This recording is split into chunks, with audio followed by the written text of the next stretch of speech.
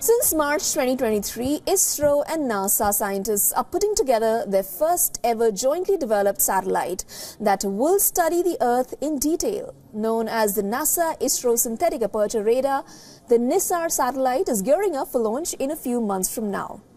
Nisar's payload will be the most advanced radar system ever launched as a part of the NASA science mission. It consists of two radar systems. One is built by NASA and the other by ISRO. Once in operation, Nisar will collect measurements day and night, and its data will help researchers better understand a broad range of Earth science topics, including landslides, groundwater loss, and the carbon cycle.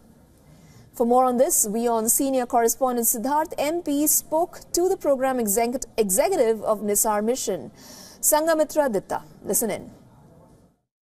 When are you targeting launch tentatively for this in terms of which month will it happen in?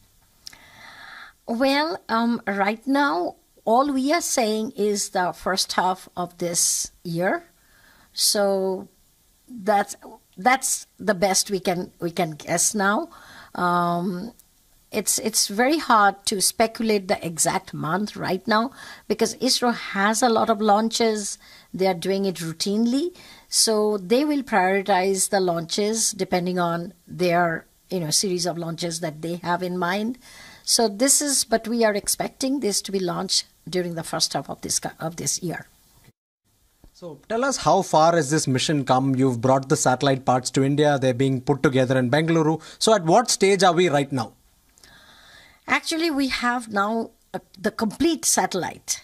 That's really amazing. One must go to Bangalore and to see it. I'm sure they will have public viewing at some point. Right now, it has been integrated fully with two radars and the spacecraft bus that ISRO provided with the antenna and reflector that we have provided. And so all those things are now together and they have been tested. It's all dynamic testing because before we launch, we typically test for the vibration shock level and thermal vacuum because it goes through space, environment is harsh. So to make the satellite survive, so we have to test it at very, through temperature excursion for shaking and baking and all that, we call them. So all those environmental tests have been done. All the dynamic tests have been done, and they all came out in a very successful way.